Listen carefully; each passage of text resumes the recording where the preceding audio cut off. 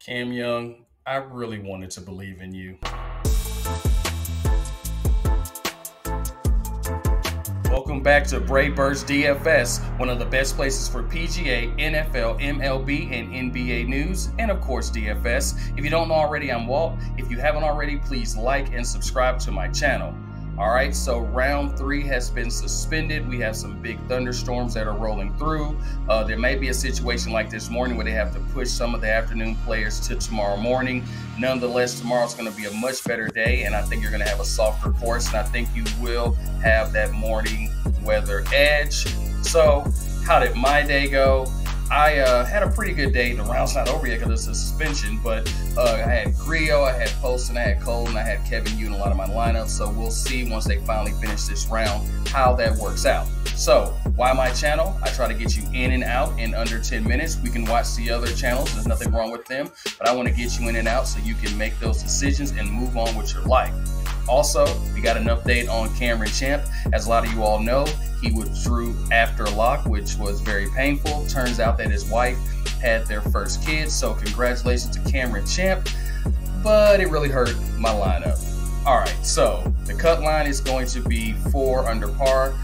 So I know this is a showdown video, but a lot of us play in the full slate classic. So people like Cam Young just ruined a lot of lineups.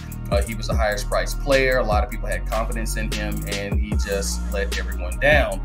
You also have Sunjay M, JT. I don't think a lot of people expected JT to do well, but his ownership was much higher than I was expecting, considering how well he's been playing, how well he hasn't been playing recently. And then you have Sepp Straka, who's been playing really well recently, but he just didn't have it this week. And then Thegala also isn't going to make the cut. I put all of those players in the bucket of fatigue. I know a lot of people think these professional golfers, but a lot of these players have played in a lot of tournaments in the past 4 to 6 weeks, and I think it just really caught up to them. All right, let's get into some stats. So for your round 3 lineup, once again, it's not round 4 where you have to think about the position. You can just go straight stats and strategy. So I think what I want to do for round 3 is focus on those players who have been playing well off the tee that are close to the cut line, because they're probably going to have lower ownership. People like Trevor Cone, golfers like Colin Tarum, and also if he makes the cut, because the round's not over, we should really target Adam Hadwin. The next thing we want to look at are people that have been doing well on approach, those second and third shots. We should target golfers like Russell Knox. We should also target Ben Taylor and also Trey Mullinax. So these are all players that are close to the cut line, so they probably will be people that might have lower ownership than they should based on how well they're playing in a particular area of their game. Now for putting, we should definitely target Dylan Wu. We should also target Garrick Higgo, and we should also target Bo Hostler. So those are 3 players from each of those areas of the golf game that I think will probably have low ownership. Now, I'm not just telling you to just jam them into all of your lineups, but once again, when we have a tie and we're looking at ratios, because we're also thinking about, you know, weather.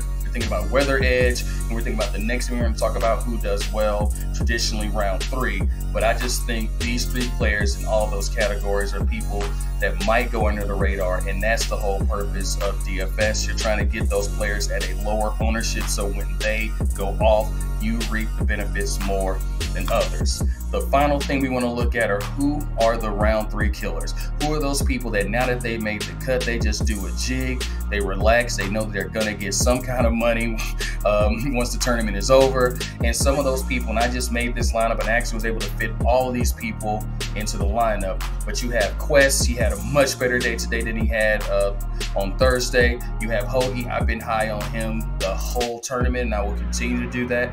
You have Kevin Yu, another person I've really been leaning towards this tournament. Now I'm going to go a different direction and say Laird. I'm normally not a Laird person, but I just think because of how well he does round 3, now he's playing in the tournament, he's someone that you should probably target. And then you have Hideki Matsuyama. He's back. Well, we'll see about that, but definitely he's playing well these first two rounds, and he's someone that you should definitely target for round 3. And also Finau, he kind of scared us a little bit. You know, he started off round 1 really well, then he ended round 1 not so well. He started round 2, and for a second there, we didn't think he was going to make the cut, but the round's not over, but it looks like Finau's going to make the cut. So with this lineup right here, you can see that there's so much value because so many good players didn't make the cut that you have so much flexibility when it comes to your round 3 lineup that you wouldn't normally have. So that's all I have. I want you to win that guap, and I'll talk to you tomorrow. Thank you for watching my latest video. If you haven't already, please like and subscribe, and I'll see you next time.